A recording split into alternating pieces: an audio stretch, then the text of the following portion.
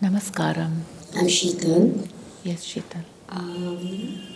I have this question that there are times when I feel I get pulled, like sucked in experience. It's very quiet, but very full at the same time.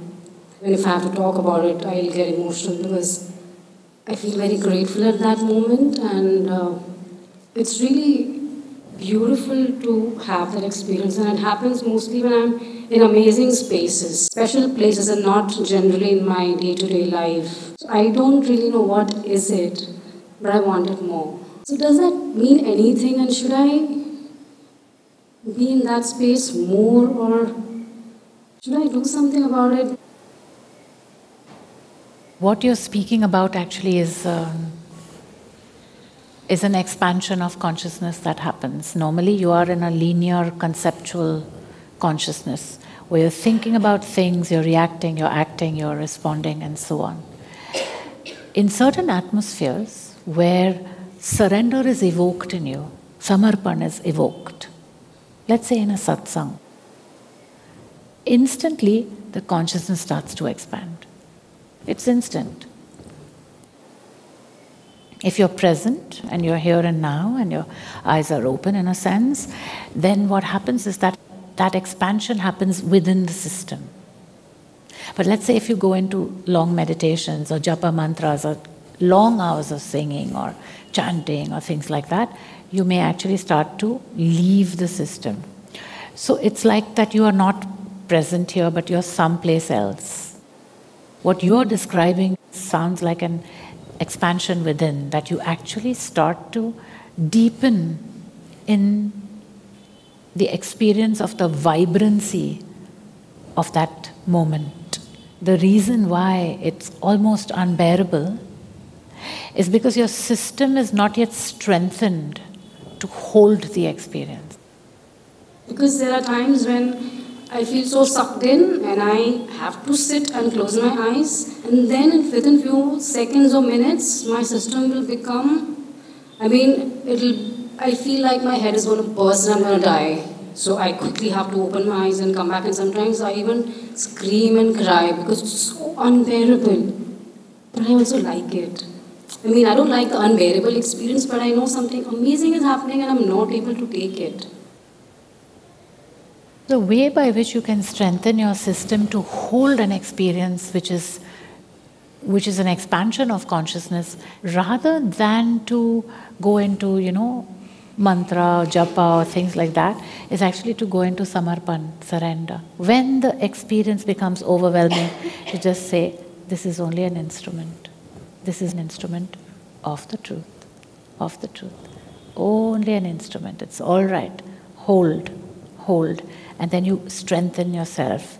You reduce the porosity of your system. You become more coherent because you're present. If you space out, your system will never be able to hold those experiences. It'll go into wild trance states, for example, into what we've seen with many of the spiritual masters, famous spiritual masters who went into states of ecstasy and actual states of crying and expression of that kind. One can choose that path if one wants, but it does not lead to coherence and presence and this-ness. Finally, even those masters who were enlightened and went through all those experiences, they had to return into this-ness. So if you don't want to take an unnecessarily journey into space which might also harm the body, and does most of the time, you can also say that I want to be here, I want to hold the experience, contain it. Right now I'm shivering. Sahanshakti. You know sahanshakti? No. Stop the shivering. Hold it. Presence. Deep breath. And that is sahanshakti, to hold the experience, not to shiver out of it, but to hold it. I'm not able to do it. You have to practice it. Quiet the system down. Be present. Look at me. Don't close the eyes. Look. It's called sahanshakti. You know that. You're an Indian. You know the word. Yes. You know the power behind the word sahanshakti. It is the ability to bear. And when you hold that, you know what happens? The consciousness starts expanding inside the system. It doesn't leave. Why the consciousness leaves into transcendental experience is because the system can't hold the power of the experience. So next time it happens, even if you shiver for the first few times, presence. Keep your eyes open, hold it, because that's what makes this strong and able to hold, sahanshakti. Otherwise, you know what will happen? You'll start spacing out. In a couple of years, you'll be, which is not what is going to bring joy to the system. So remind yourself to hold it. You can even do this motion, like holding it. Yeah. Because I'm not able to actually Hold. Yeah, like that. And deep breaths and hold the experience. Because what you're feeling now is the intensity of the satsang and of what I'm telling you and the vibrations of my very voice. You have to be able to hold it. And you hold it and you hold it and you hold it till you're coherent and present. Because otherwise the consciousness will start taking out and then you're spaced out and then it's jap or and chow at one point. And you haven't really experienced this-ness of this life. What do you mean by this-ness? What's your name again, dear? Sheetal. Sheetal. This-ness means the experience of being here and now in this body and connecting with it. And I say that in the context of that, the large spiritual movements that have actually taken the consciousness into a transcendental experience, into samadhi states and into trying to merge with that, sometimes merging, sometimes not, but with the idea that it is that is actually what is to be experienced in this life, the enlightenment, thatness. That is what the goal is. Yeah, and what I'm saying is, it's not a goal because all of those who went up there had to come back anyways. Whether it was Ramana Maharshi, whether it was Ramakrishna Paramahansa, whether it was Anandamayi Ma, those are the well-known names, they all had to come back to this-ness. This is where the challenge is. The actual, solid, totally present, cellular experience of this-ness is the future of spirituality because it is the unknown. It's the unknown. That is known, this is unknown.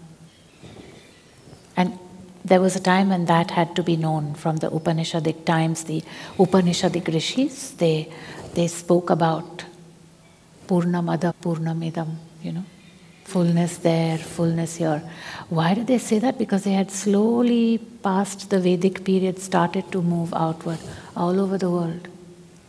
Not just here, in Europe, in Americas, norths and souths, all over the world. It was a concurrent experience all over of exploring the cosmos, by transcendental movements out of this-ness. So someone like you, if you don't hold the experience, you'll start becoming that. And at one point you'll have to come back to this. And because you've been out for that long in that, your experience of this-ness is never really complete.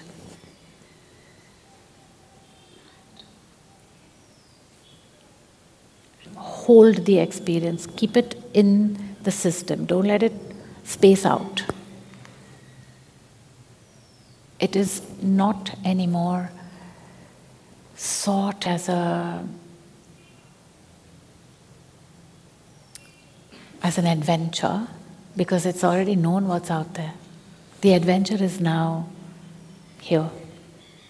It's to actually make the very cells of the body conscious of themselves to an extent which is unknown up until this point as a general experience to humanity. So even when I try being present, I start feeling this quiet and You're more stable now. It's called sahanshakti. Pull yourself in always and take up the practice of antaratma dhyan. I need to understand this practice exactly what it is, because I'm not able to really understand it fully. It's actually not that complicated. The starting point of the practice is to accept an identity. I'm Sheetal, I'm daughter. What's your mother's name? Indira, And where were you born? Chennai. So I'm Sheetal, daughter of Indira from Chennai, let's say. That's your identity. Not more, not less. Not more because otherwise it becomes ego. So, and this Sheetal, from moment to moment to moment, is discerning viveka shakti, using her viveka shakti, discerning between that impulse of the truth that she has known when she was a child, so it's a known thing, and the loud demanding voice of the ahankaram, the ego. So she's trying to see, is this action coming from the ego, is it coming from the truth, or the impulse to that action, or the need for that action? Where is it coming from? And then if she's not sure, she can always ask. And if she gets that impulse from the soul, then she knows, yes or no. She's asking in a state of surrender, in a state of samarpan. She's bending down to the antar guru, to the soul within, to the master. And she goes through her life in this state of surrender to the antar guru. Whenever there is doubt, she asks, she moves. And she becomes more and more of an instrument of her master. And that is the sadhana, in a nutshell. This has to be done throughout the day, like every moment, right? In the beginning, you do it as much as you can. Sometimes you do it once a day or twice a day. It starts out it's actually a whole posture of the system. The whole system is in that state.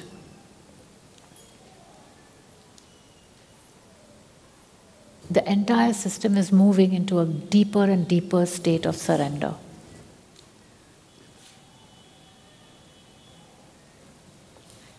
Thank you.